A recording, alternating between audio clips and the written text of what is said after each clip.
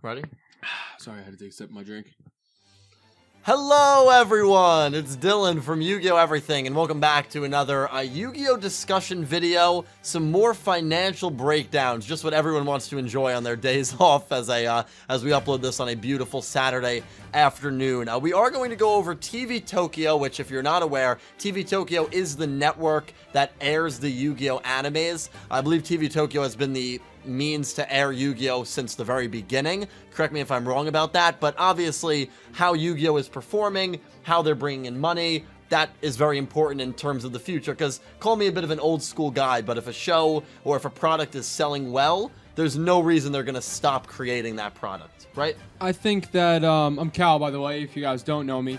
I think that it goes by the motto, if it ain't broke, don't fix it. Sure. If something's working, why change it? Why risk that, losing maybe the profit or the sales that you might be already getting? Absolutely. And this comes at a perfect time because there's been kind of a whirlwind brewing in the Yu-Gi-Oh! Community where a lot of people have been telling me that Vrains was canceled because of not selling well, because of low interest, because of bad ratings. And ultimately, even if a show has bad ratings, as long as it's selling and making money, there's probably not much of an incentive to stop the show early. Yeah. I always like to look for evidence, and there was not really any basis that Yu-Gi-Oh! Vrains was canceled due to poor performance. Yep. I did a video last week where Vrains is actually in a fan poll, polling in the top 10 of the best anime of the last 365 days, which is very much evidence in my mind that the show was well received and that the show was enjoyed by many.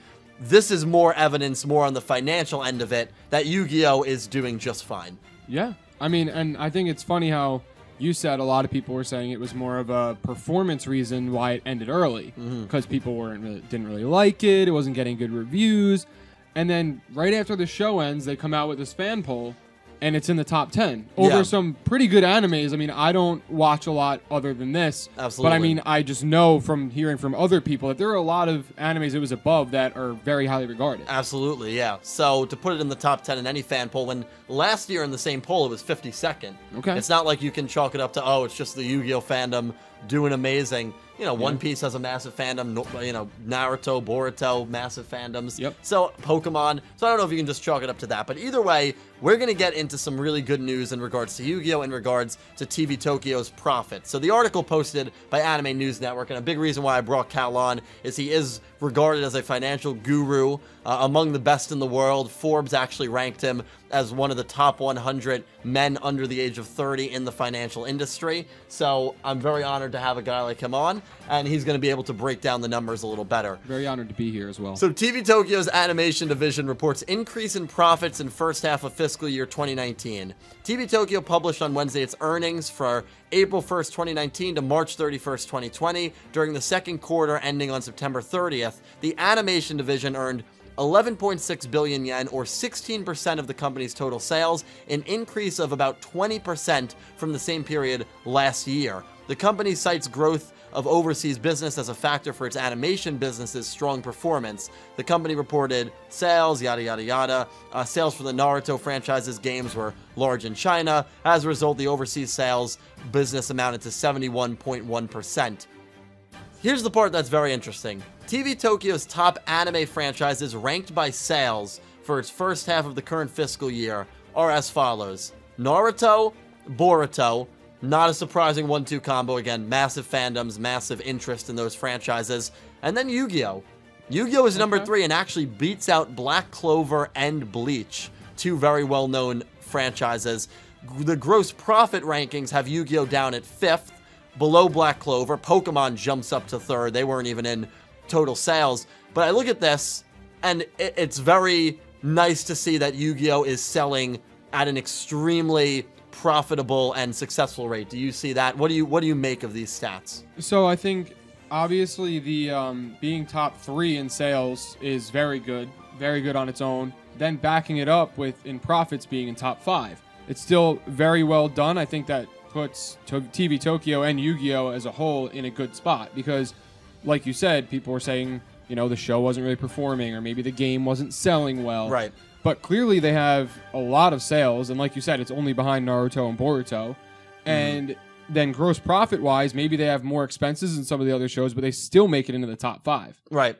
So I mean, it bodes very well for them overall. Yeah. So what do you make of a show like Yu-Gi-Oh being number 3 in sales, then dropping down to 5 in gross profit? You have Pokemon that wasn't even in the top 5 in sales, but still makes so much money. Obviously, gross profit is after you take out the expenses. Yeah. Do you just kind of cite this to maybe the animation costing a little more for Yu-Gi-Oh? Maybe the cards to produce and ship cost a little more? Like, what do you cite to this? So I would say I think the Yu-Gi-Oh card game is bigger than Pokemon, at least from my general knowledge. Yeah, I think that's probably the card factual. game is more. Yeah. It's more prominent, obviously, in Yu-Gi-Oh because they also play the card game in the anime. Like Pokemon is Pokemon on the show. It's not, you don't play the Pokemon trading card game in the anime. Right, that's true. So, and I also think that the animation in Yu-Gi-Oh is better, which probably makes it more expensive and maybe takes a little bit longer to produce. So you're paying employees more money to produce it. It also, they might be using better technology for that animation, you know. And again, with the cards, if it's a bigger game, they're producing more cards, which helps with your sales, but it also adds on expenses.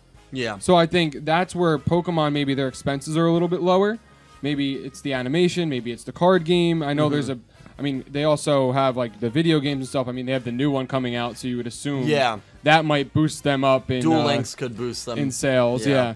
So I think, but I think mainly it's maybe Yu-Gi-Oh has a little more expenses because of the quality of the animation and just the wide expansion that the card game has all over the world. The main takeaway, you're the financial advisor of TV Tokyo in this hypothetical. Okay. The CEO comes to you and says, Naruto and Boruto, obviously if you don't know, Boruto is the son of Naruto, so same family, literally. Naruto and Boruto are our top 2 IPs. We're keeping those. Yep. What are we keeping after Naruto and Boruto? Definitely. There's no way you get rid of Yu-Gi-Oh, right? I mean, it's the number 1 after those 2 shows in terms of sales. Well, that shows its popularity. Right. So absolutely you can't get rid of something like Yu-Gi-Oh because even though it's, 5th, which is still not bad in the gross profit, if it's the 3rd most popular, then you're obviously doing something right.